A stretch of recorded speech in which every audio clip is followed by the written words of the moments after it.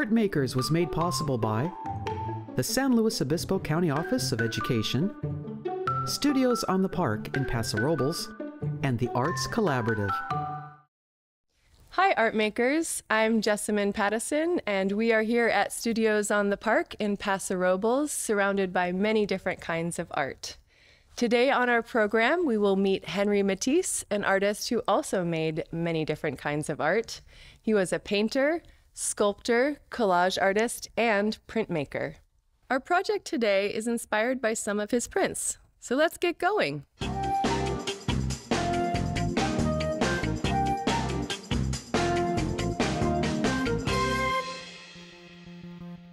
This artwork is called The Snail. Does it look like a shell of a snail spiraling toward you? The Snail is a large-scale collage work by Henry Matisse in the final years of his life.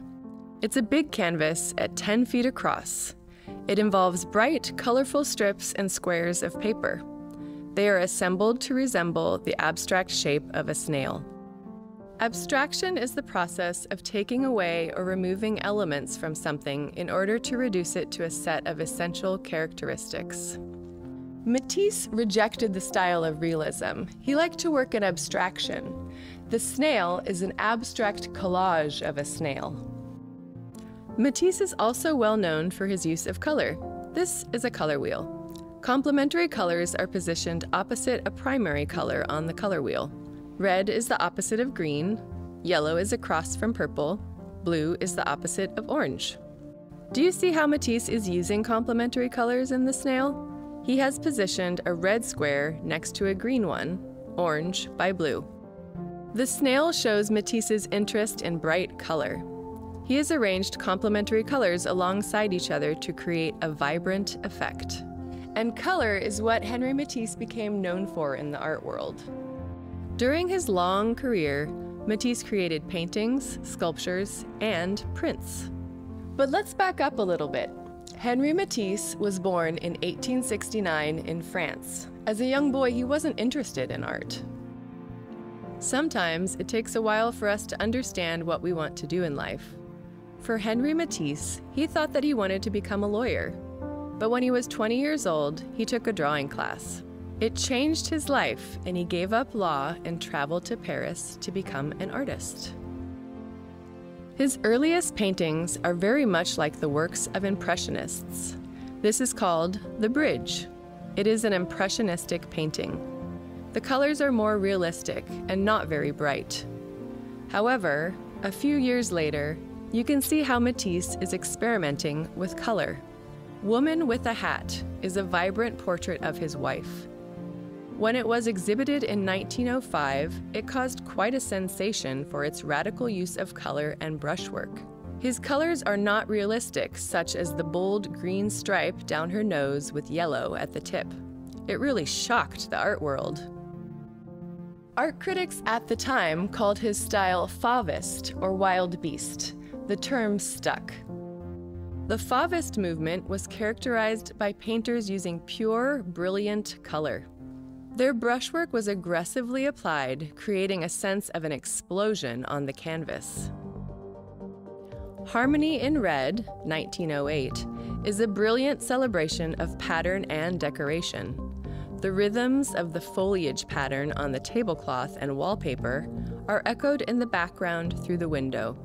Still Life with Geraniums, 1910, shows how Matisse used color and form. Color is vibrantly on display. The vivid pink geraniums captivate the viewer, acting as a visual anchor that radiates throughout the canvas. The Woman in a Purple Coat is a great example of the use of color and light to express his emotions. The vivid purple coat with the black outline makes the woman almost pop off the lounge she is on, making her the main focal point. Here are a few more well-known paintings by Matisse. Music, 1910. The Goldfish, 1912. Decorative Figure, 1925. Pink Nude, 1935. Lady in Blue, 1938. Portrait of Lydia, 1947. Early in his career, Matisse would cut up pieces of paper to help him work out compositions on his canvas. Later, Matisse turned almost exclusively to cut paper as his primary medium, calling the technique drawing with scissors. Matisse became ill when he was older and had to work from his bed or a wheelchair. Painting became too difficult, but he found that he could be very creative with scissors. For his large cutouts, assistants would help him place the final shapes. This collage shows the different ways Matisse cut out paper, from larger shapes, such as the purple horse, to more careful and detailed cutting involved in the yellow, white, and black shapes. Here, Matisse has created lots of shapes that look similar to each other, but each one is a unique leaf. You can see how he has repeated these similar shapes, almost filling the entire picture with leaves. Matisse was involved with printmaking for more than 50 years. Printmaking is the technique of making pictures or designs by printing them from specially prepared plates or blocks. His prints were mostly portraits of friends, family, and fellow artists, as well as images of female figures and nudes. In this etching, Matisse is sitting before a mirror, teaching himself to etch. It depicts the artist exploring the intricacies of the technique. He also illustrated books. One of his most famous is called Jazz. This plate is one of 20 made to illustrate jazz. Despite its musical title, the book features many images about the circus and theater. The illustrations come from cut and pasted colored papers, which were printed using a stencil technique known as pochoir, which is a French word for stencil. From 1900 until his death in 1954, he completed more than 800 artworks using printmaking techniques. He is widely recognized as one of the greatest and most diverse printmakers of the 20th century. I love the work of Henri Matisse. Today we're going to make some artwork inspired by his printmaking technique. Hi, welcome back to ARTMakers. I'm Jessamine Pattison here at Studios on the Park in Paso Robles. Today we are making a lesson about Henri Matisse and his printmaking techniques.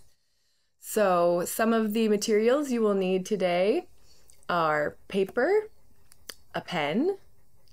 If you'd like to do this warm-up, we have string and a bunch of other materials that will be for printmaking, blocks and cutting materials. But if you don't have any of those things and don't want to go to the art store or aren't able, you can also just use a nice piece of styrofoam and a pencil. So don't worry, it doesn't have to be an expensive project. We're going to get started with a line drawing warm-up to get into our art making brains. And I like to use a long piece of string and just kind of put it on it's easier to see on this black clipboard, but make a nice shape with it or some shapes within the lines. And I like to use a black marker. And then I'm going to trace with my marker in the air this line first so I can find it. I'm going to close my eyes and see if I can remember it in my artist's mind's eye. And then I'm going to start. It comes off of the paper, so I will look mostly at my string while I make a continuous line drawing. I'm touching the string with my eyes while I draw the line with my pen. It's not exact, but it is close. I feel like I can move on to the next part of the lesson. So one thing to notice about my white string on my black background also is that it is like our printmaking technique that we're going to use. So whatever you see that's black, that will be ink. It's like a stamp. And whatever is white, has been cut out like a relief print. So this would actually not be what you see if you printed. This would be what you see if you printed with the way that we're doing. There's also etching, which would be the opposite, and maybe we'll get into that in another episode. But next, I just wanted to show you a couple of the examples from what I did before. I have this block of rubber that I carved, and I'm going to use another larger block today, but there's also linoleum blocks that you can get. These are harder to cut. This is kind of like one step above cutting through butter. It's pretty easy. These ones are harder and can be more frustrating, and maybe for a more advanced student or artist. And they have all kinds of sizes.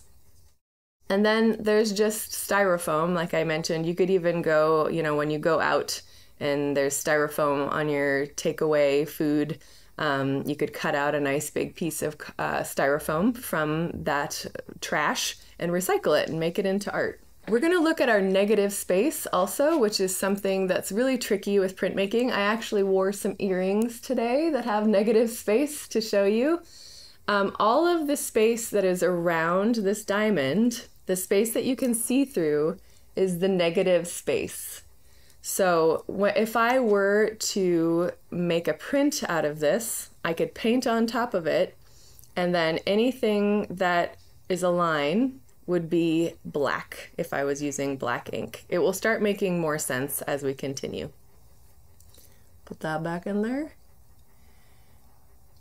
So for example, I started off with a completely blank piece of rubber, and I drew what I wanted to cut away. So I traced some scissors.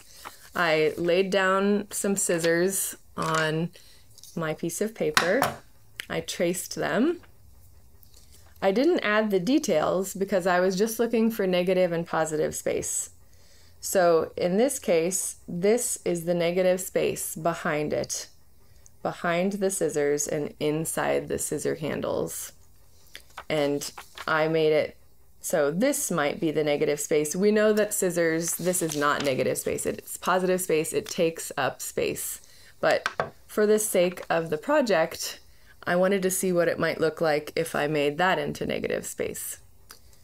And then another practice is called notan. It's a Japanese art making technique, and it is also working with negative and positive space. So I took a black piece of paper and a white piece of paper, and then I cut out part of a heart. And then when I move it like so, it is negative space over here and then negative space here. So these are all just ways to kind of get our mind looking at things differently. If I was going to go ahead and make a notan example, I'm just going to cut out a piece of just any kind of line, really. I'm going to make a crown looking shape. You can draw it first, but you don't have to. And then I keep it where it is, still inside of my black paper.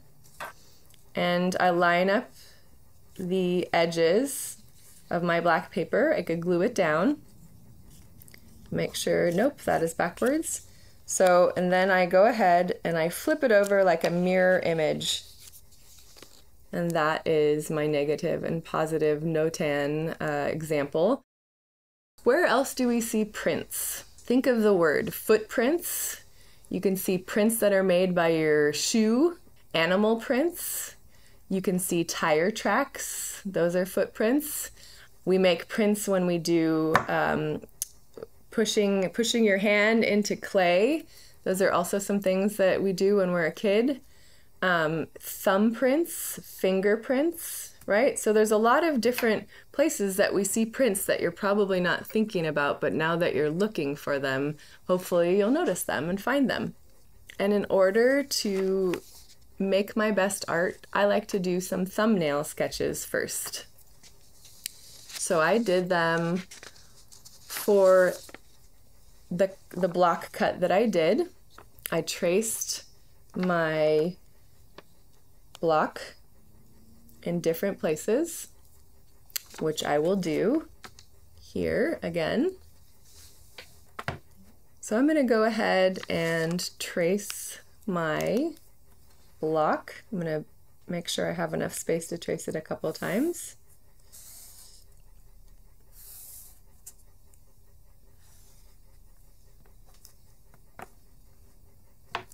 Do one portrait up and down, and then one landscape horizontal, one vertical. And then I was working with some images that Matisse did that were line drawings making faces. Oh, I forgot one thing actually. There's also these cool things called scratch boards. So when I was a kid, we used to charge a piece of paper. You would color it with all kinds of colors with crayon or marker, and then you'd cover it with black crayon. And then you take something and you would mark it and remove the black. So this is called a scratch board. So where I make a scratch, there's white. So I'm going to make a couple more scratches. This is the cutting tool by Speedball for the printmaking with lino or rubber. Can't use this for etching, but they have these little hidden blades in here, and they're not too sharp, so you don't have to be too careful putting them in, but when you are cutting, you do have to be careful. I've cut myself pretty well on a wooden block before in college, and I place my little blade in here and tighten it up. So anywhere I make a mark, it will scratch off the black.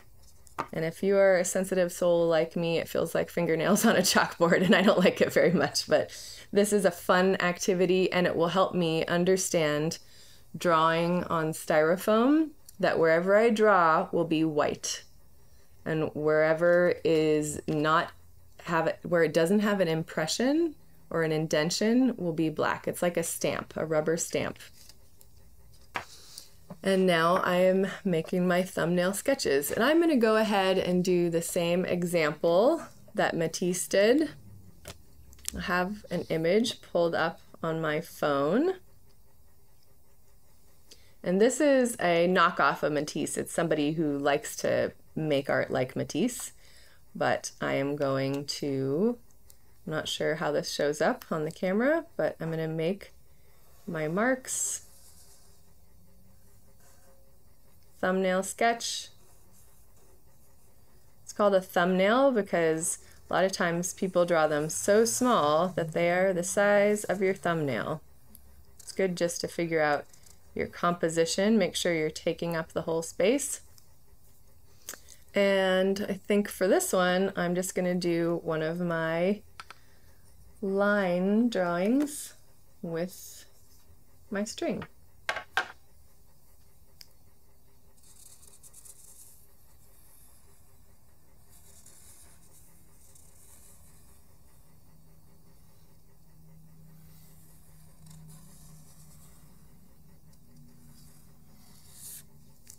Okay, so this will be the opposite of what I have on my print. It will make more sense as we move along. So there's my thumbnail sketches, and then I'm going to go ahead and trace this with a pencil. This is a good transfer method. So if I take my pencil and trace it, I'm going to make kind of a thicker line that I don't have to necessarily cut out. I'm going to go over all my lines with the pencil. And because the pencil is soft, when I turn it over and rub it onto my block, I'll be able to see where I can cut.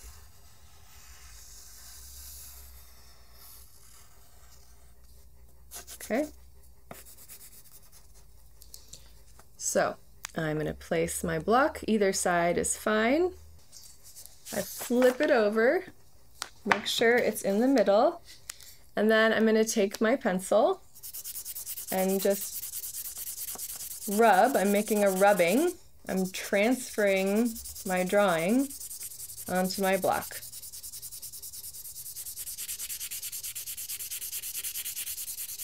It's magic, except for it's just art. Same, as far as I'm concerned. Okay, make sure that I have it pressing hard enough. I'm using the side of my pencil. I'm gonna pick it up just a little bit. Oh, yep, looks good. I think I can make it transfer a little bit more down here.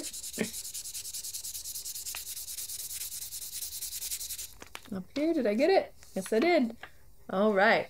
One thing to keep in mind is it will be backwards from your drawing. Okay, so now that I chose which thumbnail I wanted to do, I transferred onto my block. I'm going to use my cutting tool and make my cuts. When I'm cutting, I do want to make sure that I'm always cutting away from my hand. I don't want to hold my hand here and cut into my hand because you can cut yourself. So I'm going to start by cutting away here. And I do press in a little bit. I put this part in the palm of my hand, and I am holding my block so that it won't move. And I'm gouging, but not too much, as I cut out my line.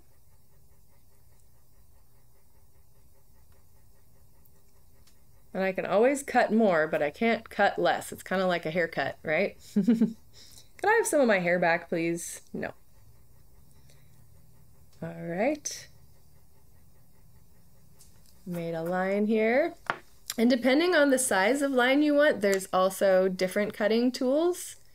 Some of them are V-shaped, and some are like a shovel and round shaped. So it depends on what kind of line you'd like. Okay, I have all of my lines marked. I'm going to get a regular piece of paper. I've got a crayon that I peeled off the paper so that I can use it sideways for a rubbing. And I'm going to place my paper on my rubbing here. And I can see if there's anything that I want to change or make deeper. Oh, that's pretty cool.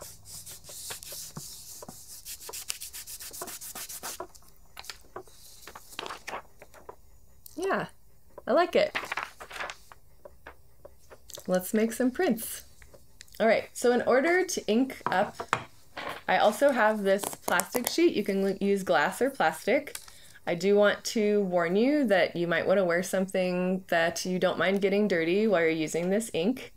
And I'm going to make a small line across the top of my inking area. And then I slowly pick up a little bit of ink.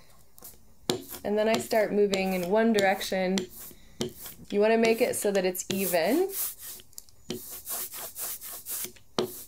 That looks pretty good. And then I'm going to go ahead and try this one. Okay, get a little more ink. Do it sideways. And then I'm going to try with a smaller piece first. I'm going to make sure that my paper is placed exactly on top of my artwork. Okay, I missed a little bit, but once it's dropped down, you gotta leave it where it is. I have a spoon that is a very good tool for burnishing or rubbing in my print.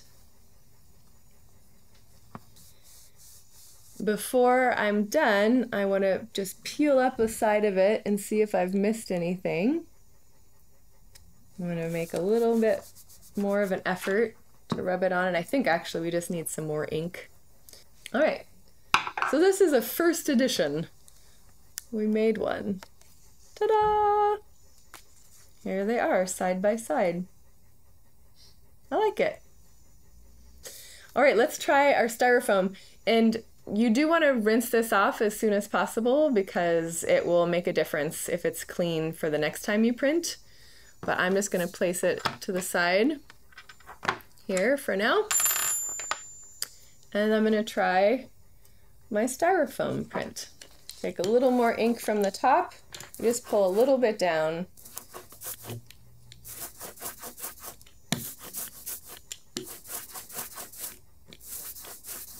Okay, almost there. I see a little bump in my ink. You hear that sound? There it is. A little sticky, sticky. Okay, let's see. I think I did this diagonally on this one last time.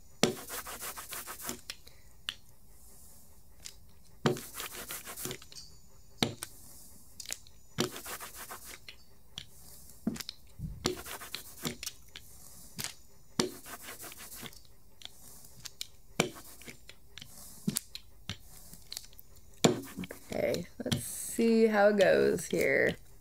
I could actually go like this, it's easier. See it, place it so that it fits. Move it this way. And with my styrofoam, I'm just gonna use my hand or this one because it's so soft, I might make an indentation on it that would affect the printing. So we'll just try it with this. It'll probably be a little bit lighter. And let's pull it up a little bit. Yeah, looks nice. Quite a bit lighter, a little less uniform, but I'm gonna give it one more inking and do a larger piece of paper, and we can see the difference between the wood cut or the lino cut or this rubber stamp. There's also wood plates, which are pretty fun, which is like what they started off with back in the day. Printmaking is also really known for like newspaper prints. That's how they used to print all the books also. We've come a long way, but we still use these processes for making beautiful things.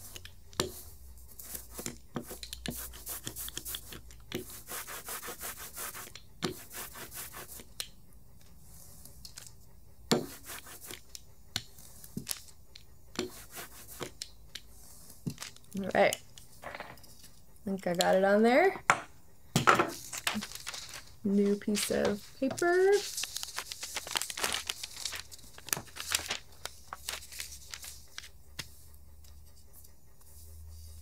So I'm calling this my register here so I can line up my paper and keep it straight. I'm gonna burnish it here with my hand. I can feel the edges. Use the side of my hand a little bit. Remember, you can peel it up a little bit before you take it all the way off. Make sure you didn't miss anything. We have some interesting lines there. I wonder if something was on my hand, but there we have it. Different editions look different prints.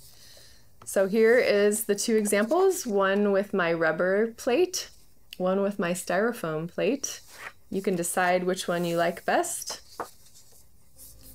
So thank you for joining us today on ARTMakers. I hope you enjoyed our lesson about Henri Matisse and his printmaking techniques. It does take a little bit of time to get used to or comfortable with this technique, but I find it so much fun because you never know what you're gonna get really. They're all different prints, and you could even use it for making cards for birthdays or Christmas and what have you. And I hope you join us again next time. Thank you so much.